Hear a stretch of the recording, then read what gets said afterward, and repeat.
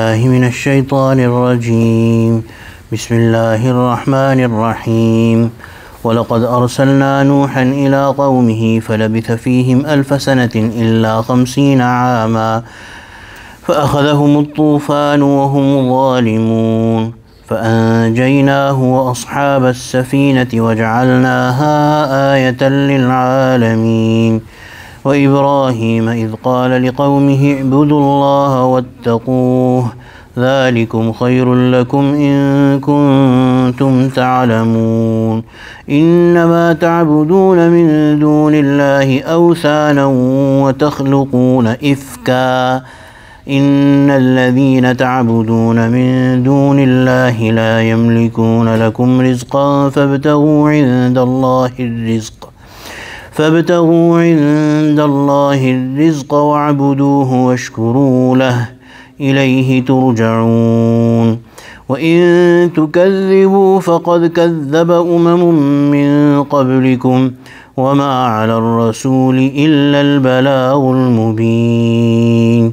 صدق الله العظيم وبلغنا رسوله النبي الكريم ونحن على ذلك من الشاهدين والشاكرين والحمد لله رب العالمين.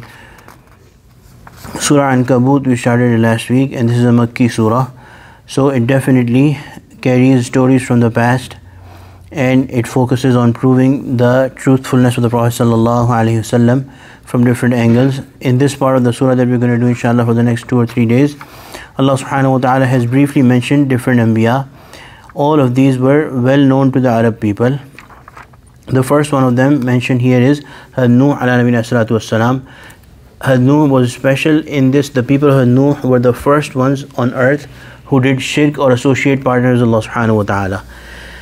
So Allah subhanahu, and his stories had come generation after generation to the people of Arab. They well knew Nuh ala nabiyina salatu wassalam.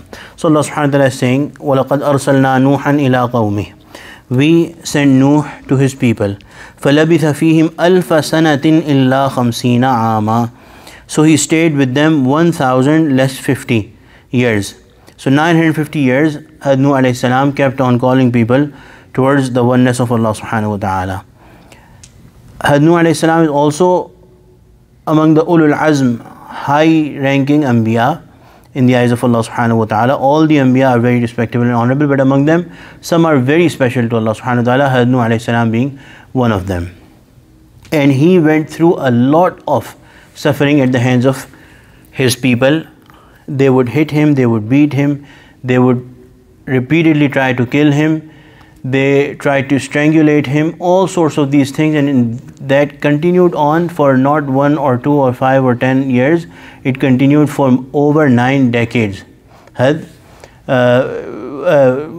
centuries, 950 years. Hazrat Nuh alayhi salam kept on calling them towards Allah subhanahu wa ta'ala without giving up.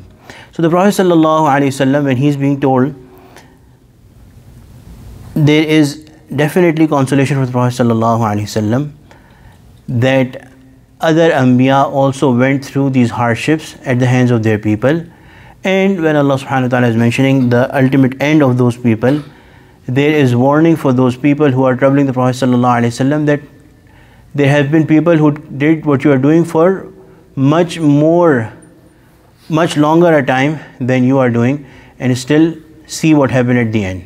The end that you keep on calling and asking the Prophet sallallahu alaihi wasallam for, it definitely ultimately does come.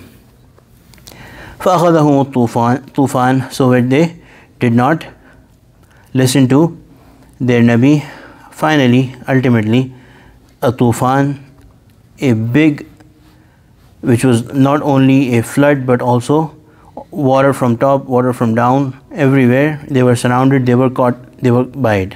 وَهُمْ ظَالِمُونَ. And they were transgressors. فَأَنْجَيْنَاهُ وَأَصْحَابَ السَّفِينَةِ. And what happened to Nuh? Allah subhanahu wa ta'ala says, فَأَنْجَيْنَاهُ. We saved Nuh alayhi salam. وَأَصْحَابَ السَّفِينَةِ. And the people of the ark, the people who climbed on the ark and became those who listened to Nuh alayhi salatu wassalam. وَجَعَلْنَاهَا آيَةً لِلْعَالَمِينَ. And we made this a sign for all the worlds.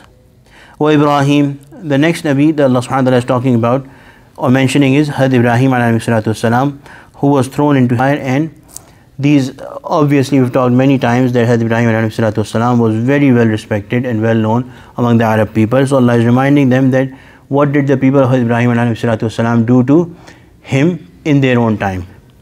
إِذْ قَالَ لِقَوْمِهِ, when he said to his people, اُعْبُدُوا اللَّهِ وَاتَّقُوهُ, worship Allah, only Allah, Allah alone, وَاتَّقُوهُ, and fear Him, which means that do good and stay away from evil. ذَلِكُمْ خَيْرٌ لَكُمْ إِن كُنْتُمْ تَعْلَمُونَ, this is better for you if you know. إِنَّمَا تَعْبُدُونَ مِن دُونِ اللَّهِ أَوْثَانًا وَتَخْلُقُونَ إِفْكًا, you only worship idols beside Allah subhanahu wa ta'ala. So the exact same thing that the followers and those who take the name of Ibrahim alayhi salatu wasalam, they are doing in the time of the Prophet sallallahu alaihi wasallam. Had Ibrahim alayhi salatu wasalam had to also face these kind of people and these kind of things, that the people would follow idols. وَتَخْلُقُونَ إِفْكًا, and you invent a lie against Allah subhanahu wa ta'ala, which is that Allah subhanahu wa ta'ala na'uzubillah has asked us to do it. إِنَّ الَّذِينَ تَعْبُدُونَ مِن دُونِ اللَّهِ لَا يَمْلِكُونَ لَكُمْ رِزْقًا. Now Allah subhanahu wa ta'ala is telling people in terms of their worldly needs that why is Allah the only one that you should call after. إِنَّ الَّذِينَ تَعْبُدُونَ مِن دُونِ اللَّهِ, definitely the ones that you worship beside Allah, لَا يَمْلِكُونَ لَكُمْ رِزْقًا, they have no power to give you rizq or provision. فَابْتَغُوا عِنْدَ اللَّهِ الرِّزْقِ, so seek provision with Allah. وَعْبُدُوهُ, and when you seek provision from Allah, because you know that only Allah gives you rizq. The Arab people also used to say that these idols do not give us rizq. They knew that Allah has made Makkah sacred and the rizq is coming because of the command of Allah. So فَابْتَغُوا عِنْدَ اللَّهِ الرِّزْقِ, seek rizq from Allah. وَعْبُدُوهُ وَاشْكُرُوا لَهُ, and worship Allah subhanahu wa ta'ala and be grateful to Him. At least see the rizq that Allah subhanahu wa ta'ala is sending from different places to you. At least be thankful over this and worship Allah subhanahu wa ta'ala. إِلَيْهِ تُرْجَعُونَ, to Him you are going to be returned. وَإِن تُكَذِّبُوا, and if you reject me, فَقَدْ كَذَّبَ أُمَمٌ مِّن قَبْلِكُمْ, then many nations have rejected their messengers before you. So the Prophet ﷺ should tell them the thing that escaped their minds was that they could not get beyond this fact. They thought that the Nabi is here for his own benefit. He is going to get more respect and become honorable if we listen to him. And the fact that Allah subhanahu wa ta'ala is repeating again and again is that look at the stories of the previous Anbiya. Very few people listened to them, but what happened at the end? Their respect, their status, their success was not in the least bit affected by people not following them or not respecting them. So the people of Makkah were also thinking along the same lines that the Prophet ﷺ wants to be followed.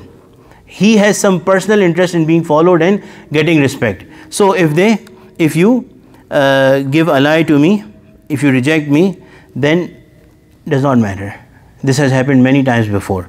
فَقَدْ كَذَّبَ أُمَمٌ مِّن قَبْلِكُمْ وَمَا عَلَى الرَّسُولِ إِلَّا الْبَلَاغُ الْمُبِينُ. The job of Rasul sallallahu alayhi wasallam, upon which his success or his respect depends, is did he deliver the message or not. Once he delivers the message, his job in the eyes of Allah subhanahu wa ta'ala, his purpose is served, and he does not care about respect. He does not care that it's not going to make him more respectable or honorable or increase him in some way that he is followed by more people. And the Prophet ﷺ has mentioned that on the Day of Judgment there will be some Anbiya who would come with 1 or 2 followers. All their life they did da'wah and they will have 1 or 2 followers. It does not matter. They are still Anbiya, more respected and better than anyone else who's not a Nabi. May Allah subhanahu wa ta'ala grant us an understanding. May Allah subhanahu wa ta'ala make us among those who are steadfast on the Quran. Ameen ya Rabbal Alameen. ربنا تقبل منا إنك أنت السميع العليم وتب علينا إنك أنت التواب الرحيم. اللهم اجعلنا من أهل القرآن الذين هم أهلك وخاصتك. اللهم إنا نعوذ بك من جميع الفتن ما ظهر منها وما بطن. اللهم إنا نسألك العفو والعافية والمعافاة الدائمات في الدين والدنيا والآخرة. وصلى الله تعالى على خير خلقه سيدنا ومولانا محمد وعلى آله وصحبه أجمعين. آمين برحمتك يا أرحم الراحمين.